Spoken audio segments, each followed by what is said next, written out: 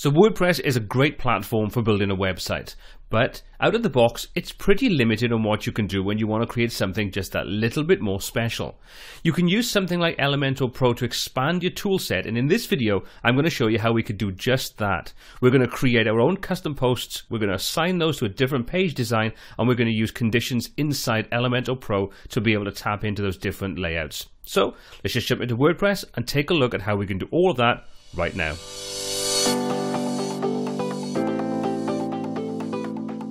I'm Paul C, and welcome to WP Tuts, where I show you how to create beautiful WordPress websites.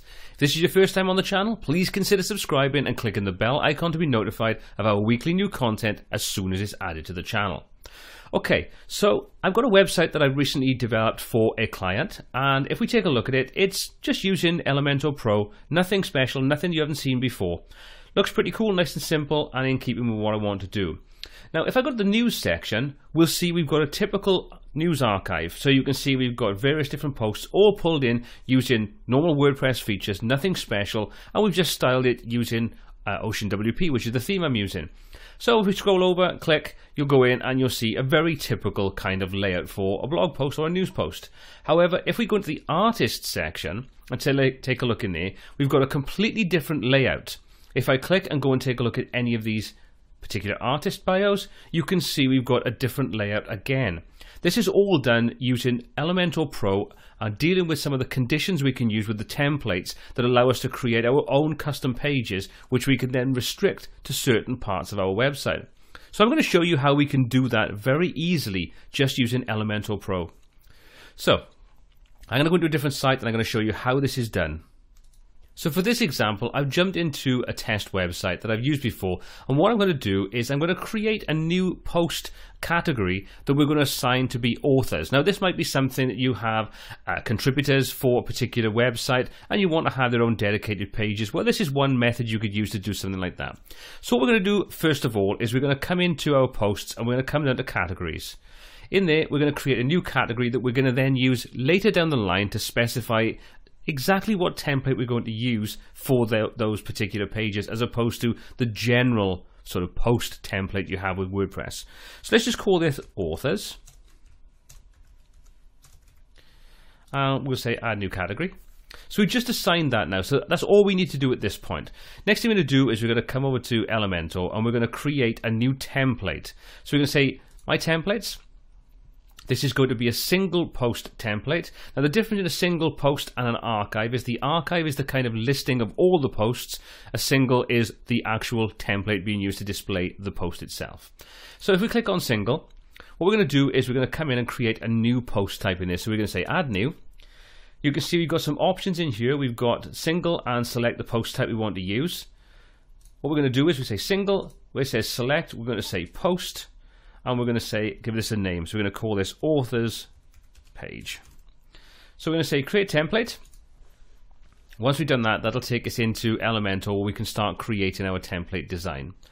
So you can see we've got the option to choose any of the blocks that are part of our normal library. We can come into the pages, which are the templates, or we can come to my templates and use something from there. What we're going to do is simply close this down and go straight into start editing the page itself inside Elementor. Okay, so we're just going to keep this a really simple idea. You can create as creative as you want with this, and I've covered this in a lot more detail about how we can create blog posts, so I'm not going to sort of spend a lot of time on this. I'd recommend checking that. I'll put the link in the description below so you can check out how to do that. What we're going to do is we're going to click and add a new section, and to start off, we'll pop at the top. In there, we're going to come in and search our widgets, and what we're going to do is say image, and what we can do is we can say featured image. So what we're going to do is we'll create the post type that'll have the featured image of the author. Now in this example, it's just pulling in some relevant data so you can see we get at least a picture in there. If we want to change that information what's being displayed, we can come down to the little eye icon and click on settings.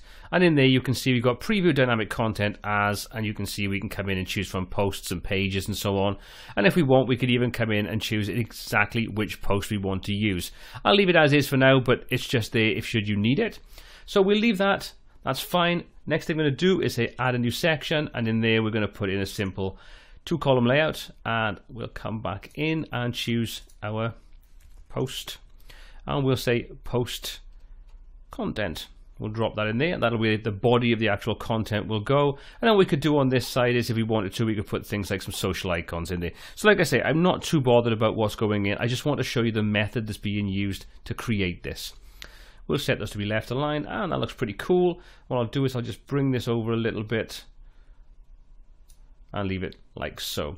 So we've created our basic template. We'll hit publish, and once we do that, it's going to take us through and say, these are the display conditions. What do you want to do with this particular template? Now you can see it says, Elementor has recognized that you have set a location for the other template. Well, don't worry about that. We can always delete that template. What we can do at this point, though, is say all posts, and you see it says all. So in other words, any post will use this template if we assign it to that sort of category of everything. But what we can do is we can click where it says all, and we can start typing in there. We can also come onto the post section, and we can change it to that as well. So you can see we can come in and we can say in category, all posts, in tag, in format, and so on. So let's just say we wanted to create a template for a specific tag. We could do that, and then we can assign a tag to any post, and that post then that uses that tag will be displayed using that layout. I hope that kind of makes sense. So what I say is in category, we're then going to drop this down and we're going to start typing in the category we want, which we know is author. So once we start typing that in, you can see it pre-fills that out, and we can say authors. So we set a simple condition now that says if a post is in a particular category and that category equals authors, please use this template over any other template that might have been selected. You can see we can also come in and say include and exclude. So if we want to get really creative, we've got a ton of categories and we want to sort of limit things, we can use exclude if we want to make it quicker and easier. We can also come in and add additional conditions, so you can build up very complex conditions to use a template.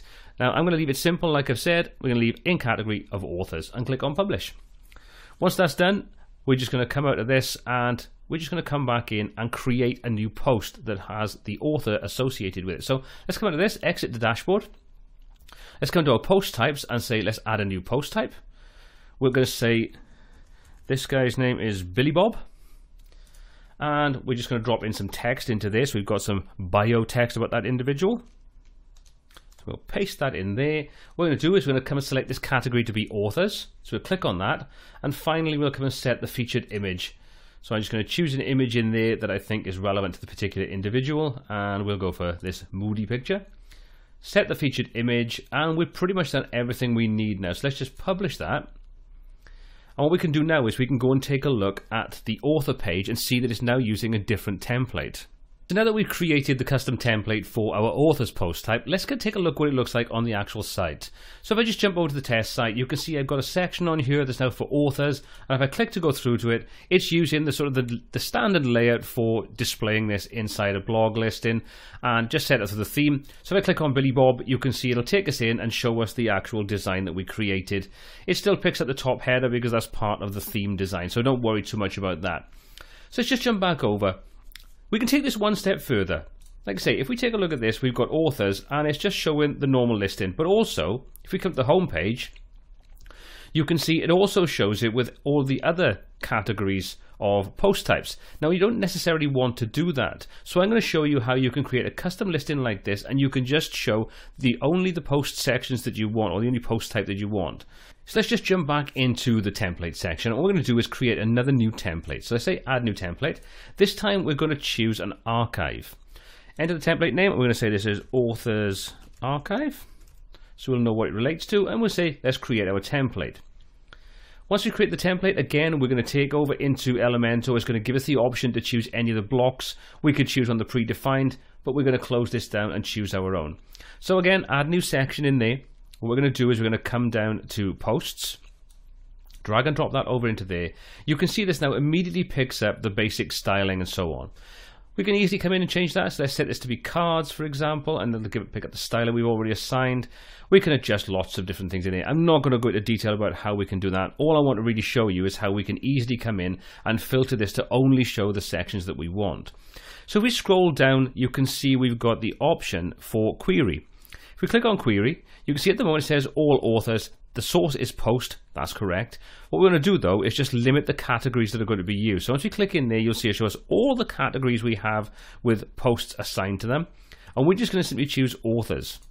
Once we do that, you can see it's going to get rid of anything that doesn't fit into the authors category or the author category of post types. So we click on publish, and again you can see we get, where do you want to use this? So we can say add condition, we can say all archives, but what we're going to say is we want category, just to double check, just to make sure. We're going to change this from being all, and again we're going to put this to authors. Click OK on there, and we're just going to say publish.